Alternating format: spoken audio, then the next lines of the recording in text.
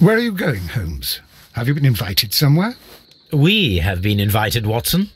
We have? Where to? To the Baker Street Irregulars' annual dinner. They sent us an invitation. It is on the table. A dinner? How could those street urchins afford anything like that? I can't understand your interest in them, Holmes. They're dirty. They wouldn't hesitate to steal your wallet. Watson, you should be excited. It is a secret dinner. Its location changes every year. Read the menu. Sounds mouth-watering. All right. We, the secret police of Baker Street, invite you, Sherlock Holmes, and Dr. Watson to our annual dinner. Menu, entree, frozen rat head salad. Is this a joke? Not at all. Pray continue. Main course, sow's udder in Danny Nutcracker's way. Sounds disgusting, Holmes. Hedgehog goulash. Street turnips in homemade juice. And it goes on. I can hear them on the stairs now. Oh, we can't go there. We can't eat that. Watson, you'll hurt the feelings of those poor children. We have to go. Oh, Mr. Holmes. It is fine, Mrs. Hudson. Mr. Holmes. Wiggins, Dr. Watson is getting ready. He will be delighted to join us. You don't look well, my young man. Is there something wrong? Don't tell me the dinner is cancelled. Mr. Holmes, it's my brother Leighton. He's in a prison cell. They say he's killed 2 men. You have to help us, Mr. Holmes, because I know he didn't do it. Where is he now? From what I've heard, they took him to the yard, and they gave him a good beating already. You know what they're like. They'll hang him. They won't look any further. Holmes, we have to help him. Well, and forget about the dinner? Wiggins, I'll take the case. You're fantastic, Mr. Holmes. I'll be waiting for you at the crime scene. You'll be there, right? It's on Half Moon Street in Whitechapel. Very well.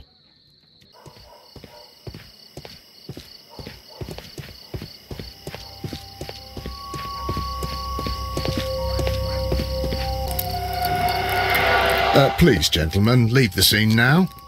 Oh, Mr. Holmes, is that you? Good evening, Constable... Constable Marrow. I was here with Inspector Aberline during the Ripper case, Mr. Holmes, back in '88. But then this is nothing like that case. With this one, we've got the murderer, the weapon, and the statements, which speak for themselves. Of course, Marrow. But you know that appearances can sometimes be deceiving. Who were the victims? The 2 men here, both shot. The stud fellow was Brian Vercotti, a well-known ruffian. The other, Kenneth Butler, a jeweller by trade. You spoke of statements. You have witnesses? Well, I was there, so I gave my own statement. And then there were 2 other witnesses who said they saw the killer Chapman. Mr. Turner, a gentleman who lives in that flat over there. And Polly Powell, a flower seller, who was over at the far side of the street. So, Constable Marrow, I should be delighted to hear your testimony. I was standing at the north side of Half Moon Street. That was the side that you came from. But you would have been unable to observe this part of the street, where we are standing now. That is correct. But I saw the 2 victims slowly enter Half Moon Street, and then shortly after, the fireworks started. A few minutes after that, the fellow Chapman rushed towards me and ran into Half Moon Street. Please continue. I didn't pay attention, but suddenly I heard a woman's cries and police whistles on the other side of Half Moon Street. I rushed over there and I saw the 2 dead bodies on the ground. When I reached Whitechapel Street, I saw Leighton Chapman. He'd been caught by 2 police constables. Did you hear the shots? I didn't hear any shots. The fireworks were all over the sky. They were so loud I couldn't hear anything else. What were the fireworks in honour of, Constable? Well, today's Queen Victoria's birthday, Mr. Holmes. Yes, I appear to have lost track of the days. It is May now, of course. Constable Marrow, what else caught your attention while you were running through Half Moon Street? I saw nothing but rats, and I took the time to light every corner with my lamp. Did you happen to look up at Mr. Turner's window when you were on Half Moon Street at that time? Yes, I saw that the window was open, but no one was there. It was dark in the room. Constable, your statements have been of great value to me.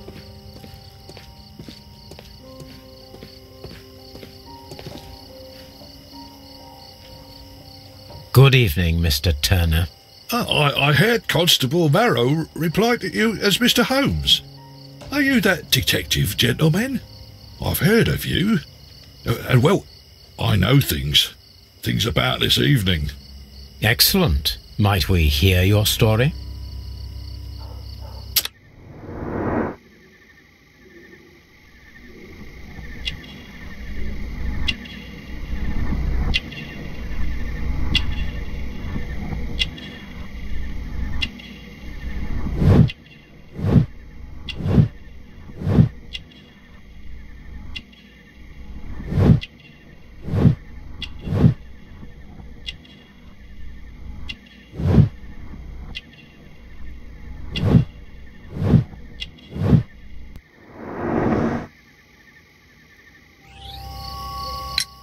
Could you tell us everything that you may have seen or heard?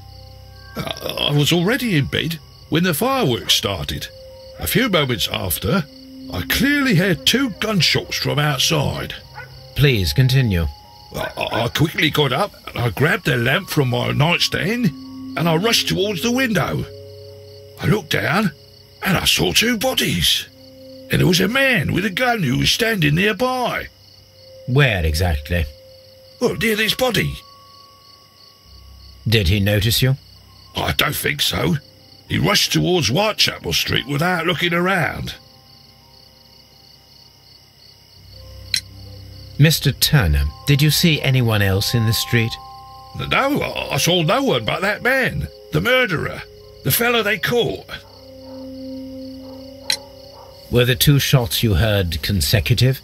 Yes, there was a very short pause between them, and they sounded different somehow.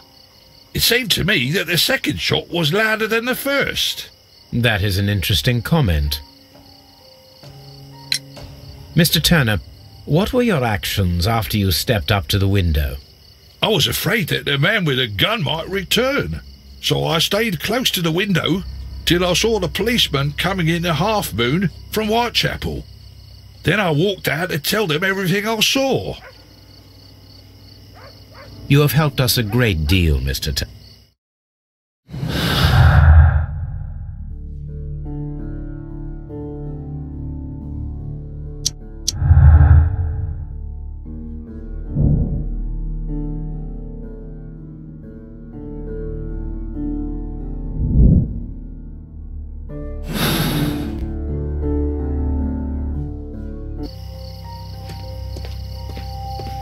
Mr. Holmes, did you see my brother at Scotland Yard?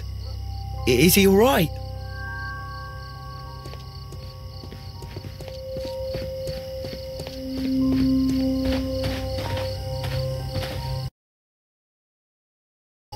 Mrs. Powell? What do you want? My name is Sherlock Holmes. I'm assisting the police with their investigation of the crime that took place this evening. Well, I've already gave my testimony, but very well. Could you tell us everything that you may have seen or heard? Yes. I was selling my flowers as usual, and then the fireworks began, in honour of Queen Victoria. I enjoyed those. But then, all of a sudden, a young lad ran out of Half Moon Street and stopped just by me. He had a gun in his hand. He was like a ghost, and all covered in blood. It was dark, but I could see him, because of the flashes from the fireworks. And then? I screamed as loud as I could. I knew that a policeman should be on duty in the vicinity. He had no time to escape. 2 constables got him. Then another constable came out from the very same street, and I heard him talking of a horrible murder. Mrs. Powell, Did you hear the gunshots? I'm not sure. You know, what with the fireworks? Did you see anyone else leaving Half Moon Street, prior to or at the time of the crime? No, sir, I did not. Even with all the fireworks, I was very attentive, as I'm always on the lookout for customers. My thanks to you, Mrs. Powell.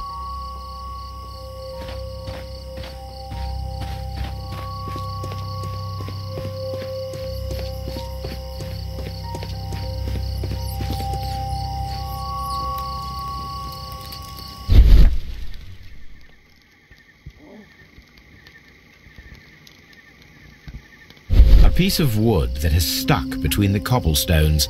Let us take a closer look.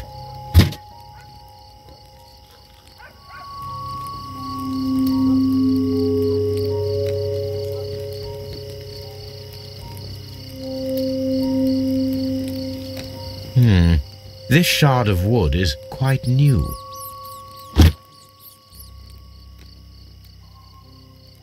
The bullet struck his head. This man didn't stand a chance.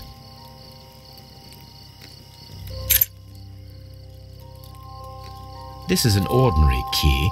I wonder what kind of door it opens.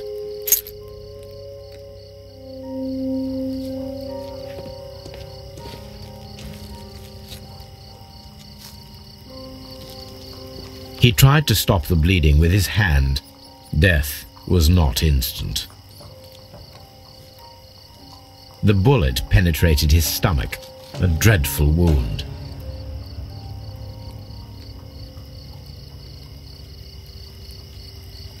A tattoo from Westgate Prison. Vercotti must have done some time there.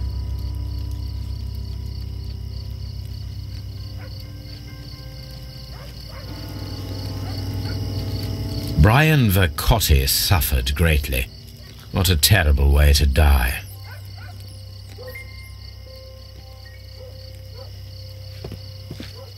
It would be my pleasure to assist you with your investigation, Mr. Holmes. A fairly long pole with a forked end.